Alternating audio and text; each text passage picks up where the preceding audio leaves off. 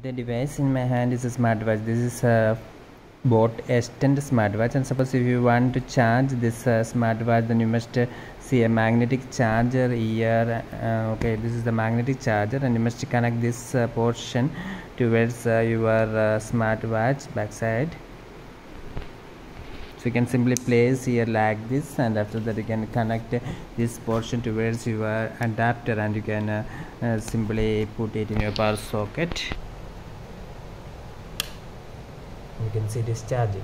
But in today's video we discuss how to charge this boat xtend smartwatch using our laptop. That is, if you do not have any power supply, you can charge using the battery in your laptop.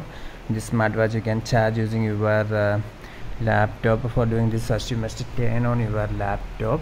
So if your laptop is on, then you can see that on the side of your notebook there you can see the USB ports. Here you can see the USB ports, so you can use this USB port for charging your boat xtend smartwatch. For doing this, you must simply in the back side of your smartwatch you must simply connect your magnetic charger to this end. You can connect like this.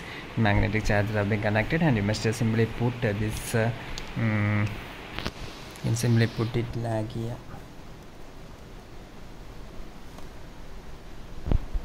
Okay, so you can see that here it is charging. From this video, see for more videos, subscribe and stay with the Engineers Online. Thank you.